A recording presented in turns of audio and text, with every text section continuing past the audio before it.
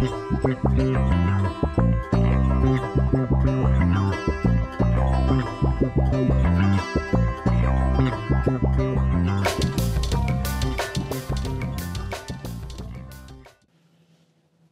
are a number of CRISPR applications that require precise edits. So we're not just talking about knocking out and destroying and disrupting the coding region of a gene or the important parts of a gene regulatory element. So there are situations where you want to integrate transgenes or short sequences like epitope tags. So these are very specific sequences and you will want to put them in specific places.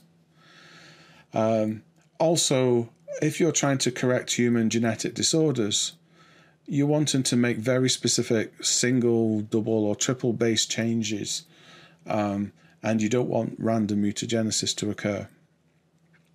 And a key thing to point out is if you look at the NCBI ClinVar database and download the 75,000 or so human disease variants that are out there, the vast majority of them are very small in length.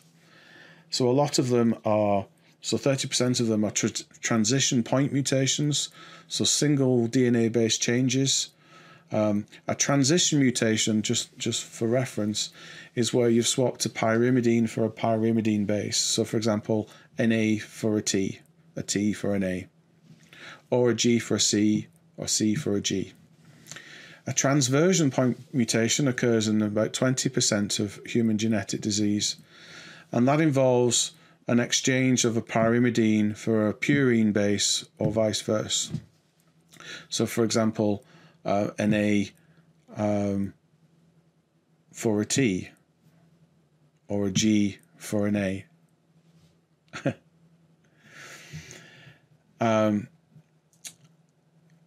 26% of human genetic diseases involve short deletions, and then there are duplications, and obviously then you've got larger changes such as copy number changes and large insertions and deletions. When you look at the deletions and duplications and insertions, the vast majority of them are less than 25 bases in length. So most human disease associated mutations are very short in length. And so if you've got a method to make small, precise edits, potentially you could use that to correct the majority of human genetic disorders. So how do we make precise edits with CRISPR? So the first option, and one that most groups are using to date, is to use homology-directed repair of the cell. So this involves creating a double-strand break, and obviously you can do very large insertions when you use homology-directed repair, but you can make small edits as well. The second option is to use a new method called base editing. We're using an enzyme to swap bases over. The advantage of that is that there's no DNA break created. And then the third option is to use a brand new method which came out at the end of 2019. So it's only a couple of months old, and it's called prime editing. And there's no double-strand DNA breaks created, and it is, unlike all the other approaches, is capable of making all kinds of edits of less than 80 bases in length, but at a very high efficiency and a very high specificity. So I shall take you through each of these three.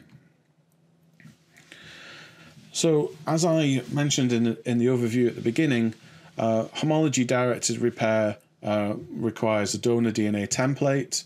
And so in the case of a large alteration like inserting a transgene, that's often a plasmid or a viral vector with your transgene flanked by quite long homology arms of 750 bases or more. If you wanted to make point mutations or very small edits, then your HDR experiment would involve a single-stranded DNA donor template, so just an oligonucleotide, where the homology arms are just 40 bases in length.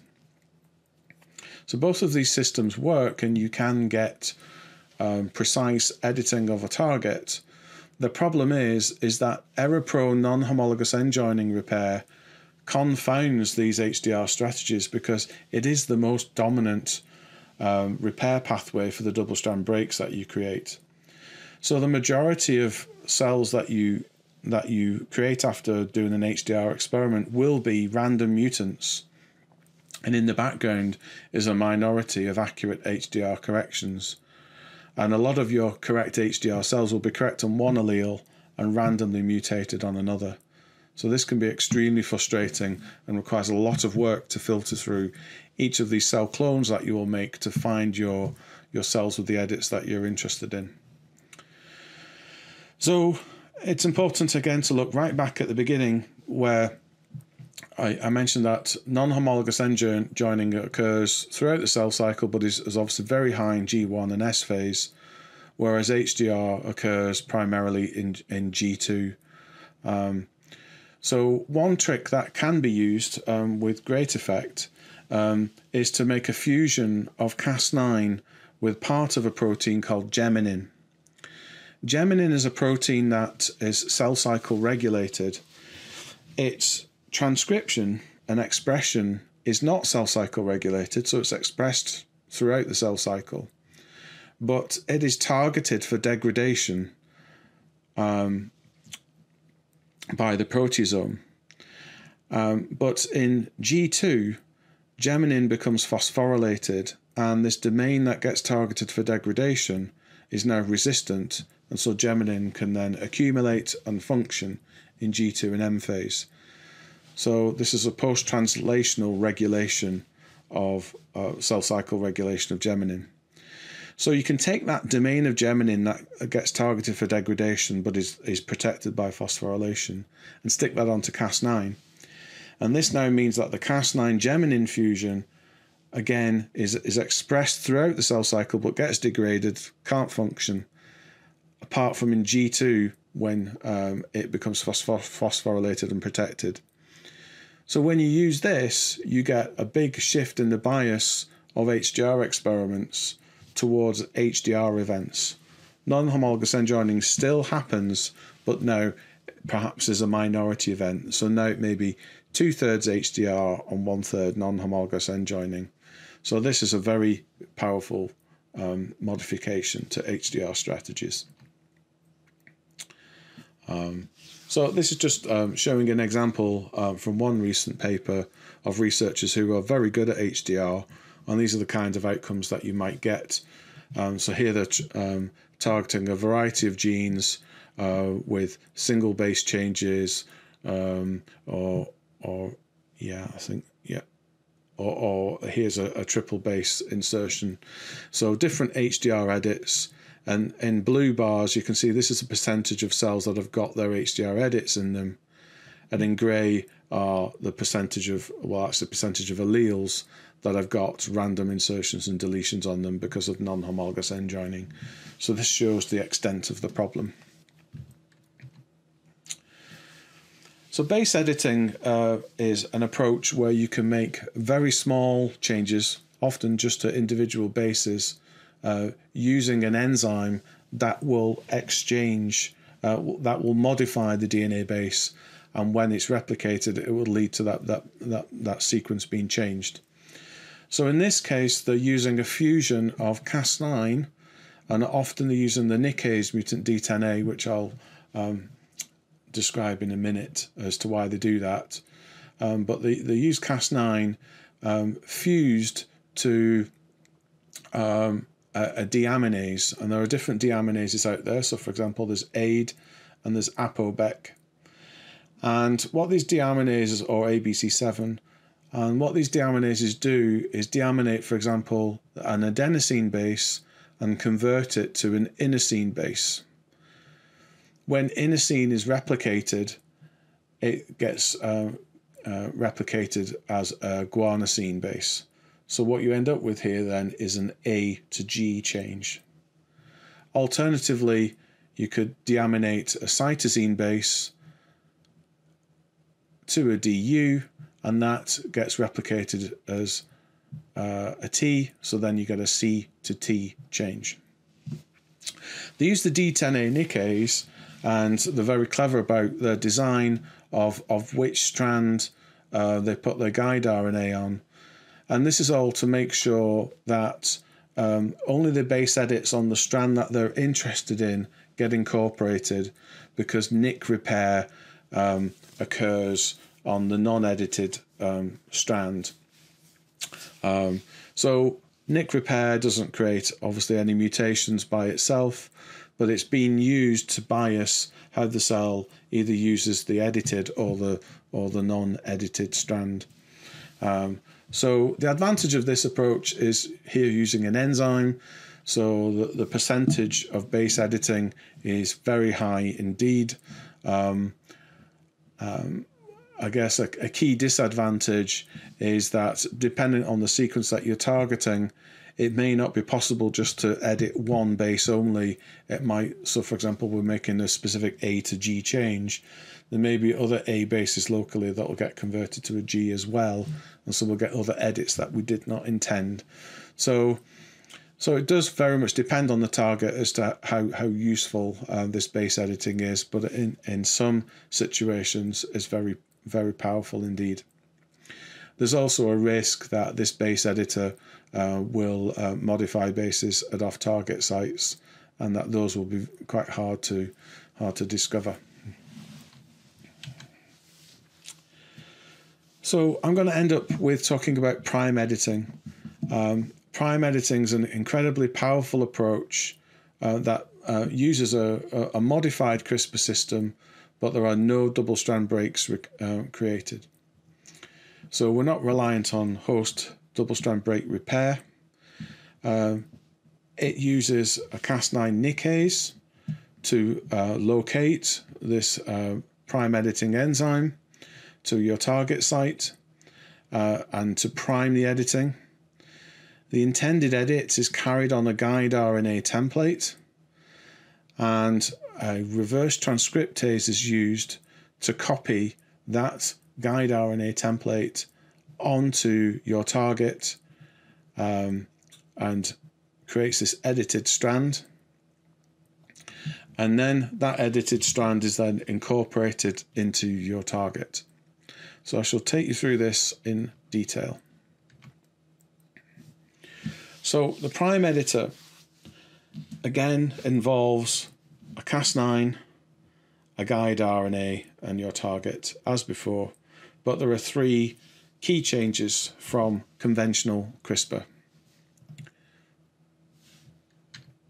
So firstly, they're using the H840A nickase of Cas9.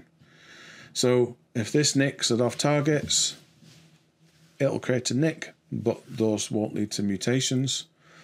And the nick at the on target by itself, again, won't lead to any change either. That in itself is just an entry point. As a reminder, the H840A nickase nicks the non-target strand or the PAM strand. And so it will nick here at this very specific location, 3 bases away from the PAM.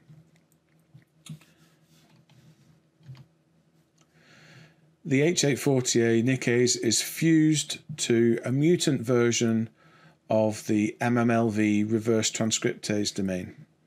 This reverse transcriptase is very well used in molecular biology. It's the one used in reverse transcription reactions when making cDNAs in molecular biology labs. It's something that's been studied intensely.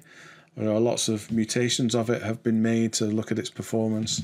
And so the mutant that they're using of the reverse transcriptase here, they've selected for one that functions very well in this particular architecture here. Thirdly, the guide RNA, which is the same as before, so normal guide RNA, except that now it's much longer. So it's a prime editing guide RNA or PEG RNA. And this 3' extension carries the template for the change that you want to make to your genomic target. So how does this work? So as a reminder, all CRISPR target sites consist of a PAM sequence in the genomic DNA next to 20 bases that match the protospacer in the guide RNA. And Cas9 cuts 3 bases away from the PAM. In this case, it's just a nick, and the nick's occurring on the PAM strand. And that first base after there we call +1. And what the prime editor can do is change any sequence after this point. So all this sequence here, including the PAM, is susceptible to the prime editing.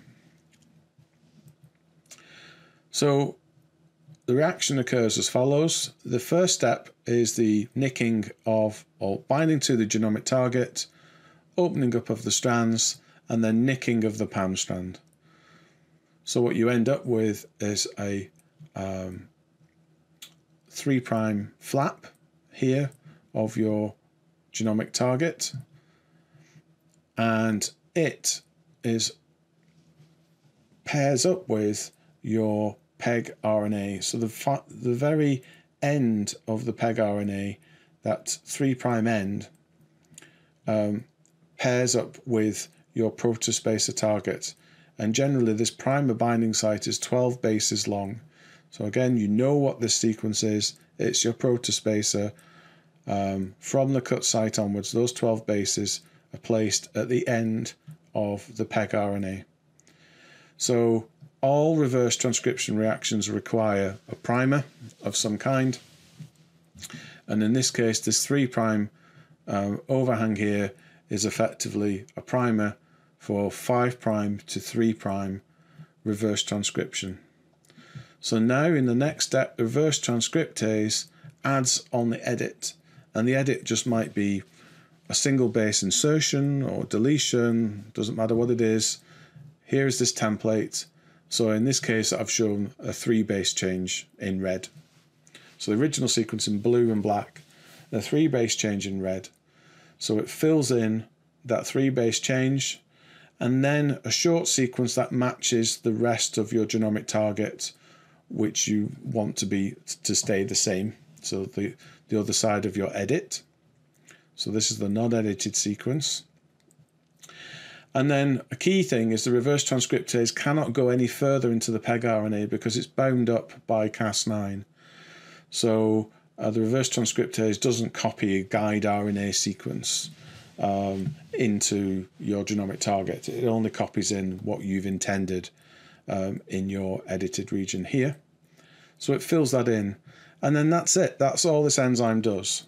So it binds, opens, nicks, primes, and fills in, and that's all it's doing. So now we're hoping for the cell to incorporate this edited strand over the non-edited strand. So we have a 3' flap containing the edit in red, and 3' single strand ends are relatively stable in the genome. There are no enzymes that will chew 3' to 5'. So this 3' flap is there, and the nick is there. Now there is going to be some breathing. This nick creates instability in this duplex. So these bases will unzip to some level. And so there will be some equilibrium between the 3' flap and the 5' flap. Now this will be the most dominant form. This won't happen very often. But when it does, this 5' flap is now available for digestion. There are many enzymes that chew single-stranded DNA 5' to 3'. There are many enzymes that recognize 5' flaps and just cut the flap off. So the idea is that host enzymes will excise this 5' flap, and your 3' flap, your edited flap, will now come on in and hybridize through the bases that you've kept the same. But now you'll have a mismatch between your edit and the original non-edited sequence. So you've got a 50-50 chance of the cell, when repairing that mismatch, of incorporating your edit. Now the clever thing in the prime editing is that they have used a second guide RNA, but now it's a conventional guide RNA. It doesn't have this 3' extension on. So it's a second guide RNA to target your same prime editor enzyme to nick the non-edited strand. Okay, so this guide RNA hopefully is going to nick after the prime editing's happened. If it nicks before the prime editing's happened, nothing really is going to happen. The nick gets filled in, it's fine. So some of the time, this nick is going to happen after the prime edit. When it does, it's previously been found that by adding a nick into a mismatched sequence, so this was why it's used in the base editing system, as I've just mentioned before, is it biases the repair of this mismatch to remove this strand and retain the edited strand. So if you nick the non-edited strand, you will lose the non-edited sequence and retain your edit. Okay, so in the best form of prime editing, there were two guide RNAs. One of them is delivering your edit via reverse transcription, and the second guide RNA is biasing the repair of the edit towards your edited sequence, and so you don't end up going back to your original sequence. So this is data from this prime editing paper. So as I've shown you before, these are the kinds of ratios of specific edits you get from homology-directed repair using single-strand oligos. So quite low levels of precise edits and high levels of background non-homologous end joining. When you use the prime editor, you often get around 50% of your cells contain your precise edit, and it is precise. There's no indels associated with it when the prime edit goes in, and there's a very low background of indels associated with mismatch repair that hasn't been accurate that occur at your target.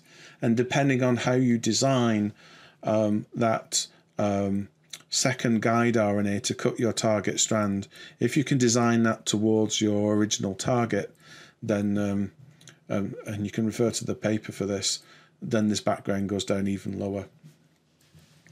So prime editing is a huge breakthrough in the CRISPR field. It's got broad application because it's more efficient than conventional CRISPR for creating precision edits, and it's got a very low level of error as it currently stands, and obviously people are going to work on this and probably optimize it even more. A key thing is it can mediate all 4 transition point mutations and all 8 transversion point mutations. And base editing, the enzymatic base editing I talked about before, cannot do that. It can only do transition mutations. It's been possible so far to insert up to 45 bases using prime editing, so adding epitope tags onto the ends of genes. And also they've been able to delete up to 80 bases with prime editing. And actually, I don't think they've sort of discovered what the limit of it is yet.